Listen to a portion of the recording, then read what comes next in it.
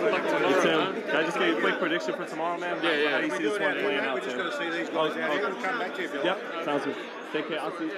Okay, I won't be too long. Yeah, Tim, reaction to the weigh-in, man? What'd you think of Argentina versus USA and all that? Oh, man. The Argentinians got him in the crowd, that's for sure, you know. But yeah, it was a sick weigh-in, you know, plenty of atmosphere, and yeah, it brings the fight real to life. What's the adjustments Charlo's got to make to win the rematch, and do you think he'll make them? Look, I think Charlo's got to catch him early. I think he's got to catch him early, or else Castano's just going to outwork him, I believe. But you got Charlo early then? I got Charlo early, yeah. Okay. And you definitely eyeballing the winner, right, Tim? Oh, 100%, you know. The last fight was an eliminator. I've had 3 eliminators, so it's about time, you know.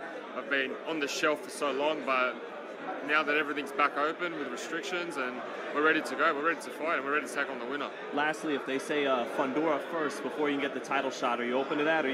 No, I want the fight first, and then I'll fight Fundora. I hear you. Thanks, Tim. Good luck to you. Thanks, Tim.